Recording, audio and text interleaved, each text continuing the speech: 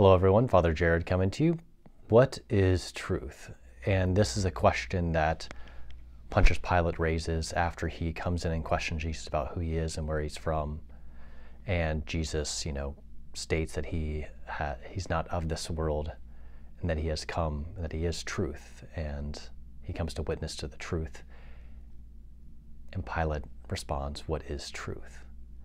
And of course we have a benefit that Pontius Pilate didn't, then that we have the Gospels preceding this to read from. So in Jesus' life, at one other point, he states that I am the way, the truth, and the life. So he is the truth. Jesus is the truth. So the truth is a person. And what exactly does that mean? Why is it important? Well, because I think sometimes we think of the truth as something that we simply wield, something that we use to either, to bludgeon our enemies or to stand upon higher ground, so to speak. But really the truth is a person. It's something to be discovered, it's something to be enriched, and it's something to encounter and to be ultimately loved by. Because the truth leads to love, and love leads to truth. And so whenever we talk about truth, and we cannot speak about truth separate from Jesus, because he is a person, he's real, he's existent. He wants to be in relationship with you, with me, with all of us. He wants to be in union with us. And so whenever we speak about the truth, I think there's like two extremes. Sometimes we can treat maybe the truth as a person, so Jesus as a person, kind of like a stat sheet, like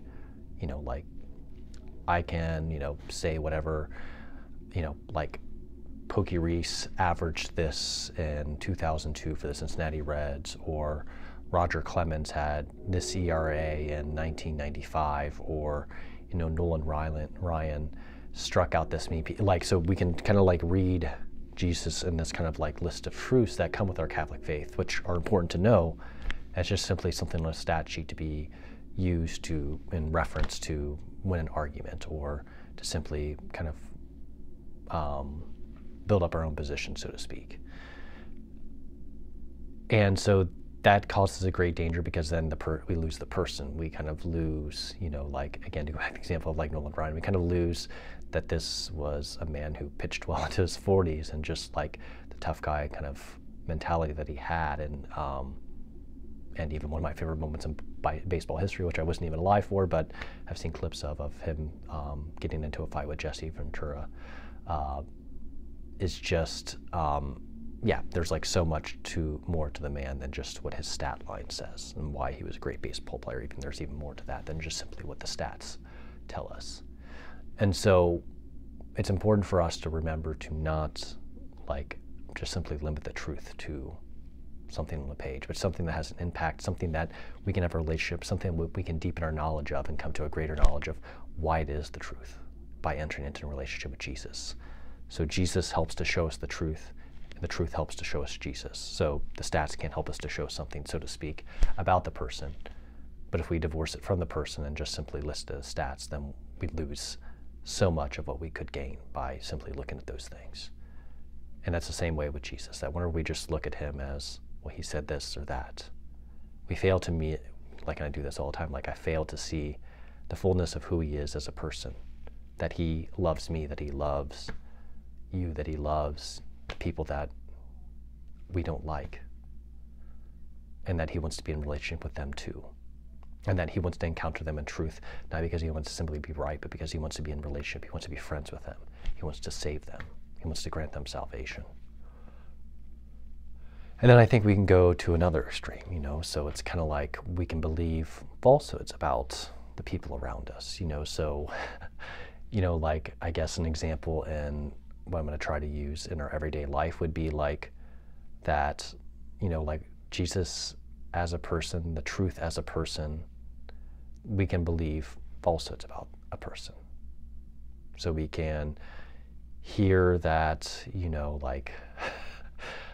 I think one of the, something that can sometimes happen is we can say, oh, I heard this person speak one time and I didn't like what they had to say for whatever reason. They sounded a little harsher than I liked, or they said this and I don't really like that. And so then we just kind of judge the person off of something that's not even necessarily true about them. And so we begin to hold them accountable.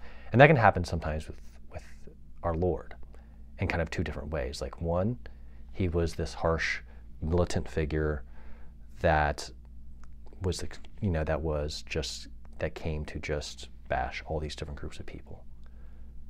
That's sometimes a narrative you can hear. But then you can also hear another narrative that's like, oh, Jesus is just all about love and he just wants us to accept everybody. And it's like, well, that misses a good part of his person as well.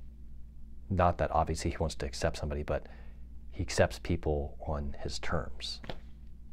He does tell them, he does tell us in Matthew 25 that, wherever he says, where he separates the sheep from the goats, he does say, depart from me, you evildoers.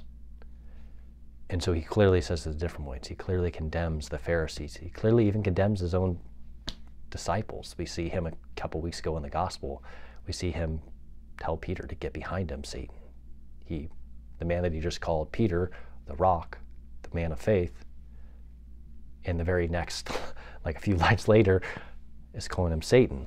Clearly Jesus did not have, much, he clearly didn't have much of a qualm with calling people out.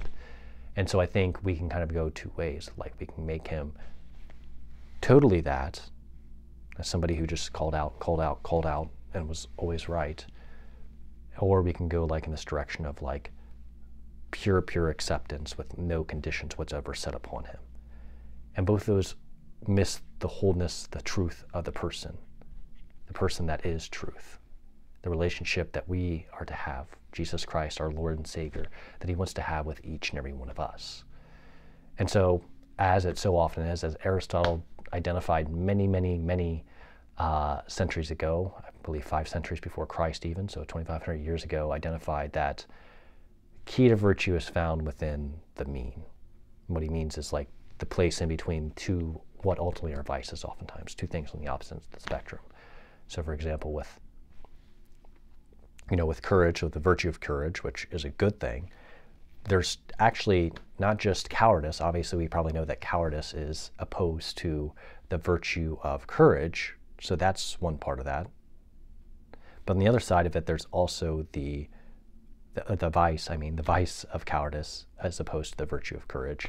And then on the other end of the spectrum, you have ultimately foolhardiness. So that's kind of a foolishness, a misconceived notion of courage, whether it's due to our pride that we think we can win every single situation like that, or whether it's because of just a sort of sadistic nihilism that we accept that's a kind of fate. But instead, courage is found between those two extremes. That courage acknowledges both that we can't simply back down from every single fight, but then, courage also acknowledges that we can't be foolhardy and we can't fight every single battle. It's not prudent for us to be involved in every single thing. And so courage is really this virtue that's found in between those two extremes of vices. And where that kind of exists for different people is actually quite different. And we can see that throughout Scripture and throughout the history of the church. We have saints and Old Testament characters that are soldiers, but then we also have saints that are martyrs. And those two things are actually quite different in the way that they would have approached opposition. And so there's quite a bit of discernment and prayerfulness and getting to know Jesus that helps us to then learn those virtues, helps us to learn who he is, and also helps us to learn what the truth is and how it actually operates in our experience. Not just merely as a letter on a page, and not something simply to be discarded whenever it seems convenient for us. And so whenever it comes to practicing our faith, whenever it comes to us looking for the Lord, it is really, really important for us to remember, or looking for the truth, and looking for the Lord to remember that he is the way, the truth, and the life. Jesus is a person. He is someone we are called to be in relationship with. He is somebody who can give us and bestow upon us the gift of peace, the gift of just so many good things that he can bestow upon us. He is ultimately the one, the truth, who can set us free from our sins of bondage, of lies, And so let us continue to strive to be in relationship with Jesus Christ, to see him, in him, the truth that's been communicated through his words in the gospel, continue to be communicated through his church. And with that, I hope that each and every one of you have a wonderful week, and we'll talk to you later. God bless.